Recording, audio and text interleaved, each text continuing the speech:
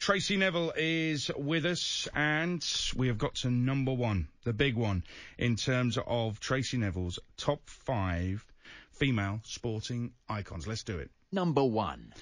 Now, number 1 is a very... I was expecting a video then, Adrian. Sorry.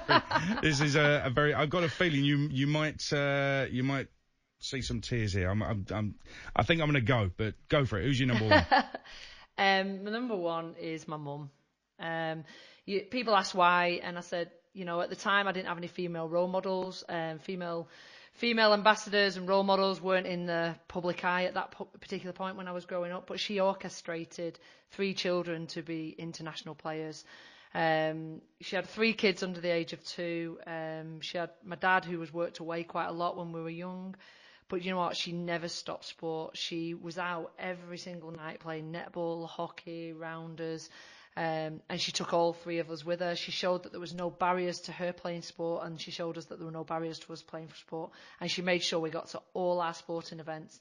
And obviously she run the house as well. And I look at her and I think that is something that says that when, you can achieve anything. There's no barriers to anybody getting out that house. Because we wouldn't have a lot of finances at that particular time, but every bit of support, and that was just down to just love, support, and just true grit from my mum. It's an amazing thing, and you nearly got me going there. Just held it together.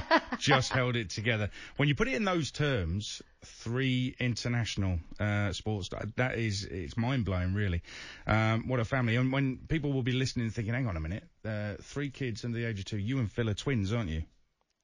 Yeah, people forget that, don't they? I know, they do forget that. Or they think that Gary might be my twin or something like that. But I'm definitely nothing like Gary.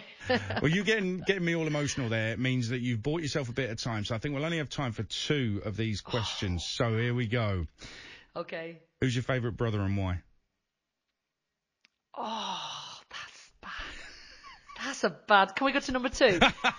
Can I phone a friend? Actually, let me rephrase it. Which brother would you least like to be stuck in a lift with? Oh, Gary. It would have to be Gary, because he'd be so opinionated about how he could get out. Gary thinks he can solve every single issue, so he'd be thinking he's the best maintenance man in the world. So he'd be trying to get out that lift, and plus, I think he'd lose it after a bit because he's not very good in tight spaces. He's not very good. This pandemic has drove him crazy because it's obviously affected his life. So yeah, Gary would definitely be a person I wouldn't want to stuck in a lift with. And the only other one I've got, who was your favourite United player from the class of '92?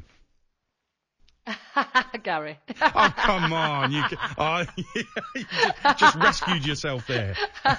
Hey, I need childcare at these particular points in my